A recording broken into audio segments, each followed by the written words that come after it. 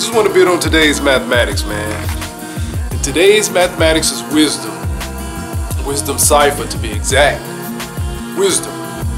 Wisdom is the reflection of one's knowledge. 1 plus 1 equals 2. Wisdom is also the application of one's reflection. Wisdom, the original woman, earth, moon, and war. The cipher represents completion. The cipher is a circle consisting of 360 degrees.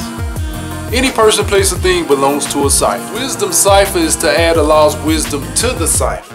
If wisdom is the reflection of the original man, and wisdom is the application of the foundation that's being reflected, then to wisdom cipher is to add every ounce of energy, every microscopic fiber that exists deep down within the confines of the original man's existence, every attribute, everything that the original man has to offer.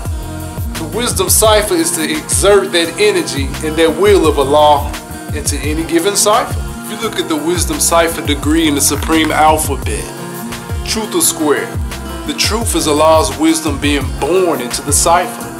The truth is the living light that shines on all four corners of the square.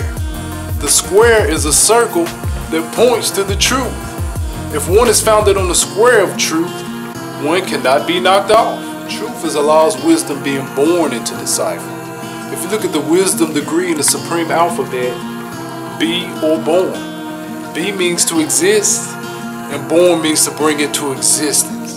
Any person, place, or thing that is born into the cipher from the reflection of the original man is the truth.